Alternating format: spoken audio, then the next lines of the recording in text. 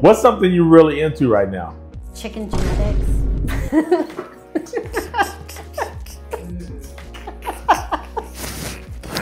Wow, you making me scratch my head. Chicken genetics. Like, tell me more, please. Tell me more. What is this? Like, are you researching this or playing with chickens? What are you doing? So I have a rainbow flock. Okay. And so explain the rainbow flock for us who don't have a clue what you're talking about. You're just dropping this stuff as though like, I'm like, I don't know what you're doing. So I'm sure somebody's listening doesn't know. Rainbow flock is. Yeah, a rainbow flock is, so a lot of different chicken breeds lay different color eggs. And when you take the dominant characteristics of one and mix it with another.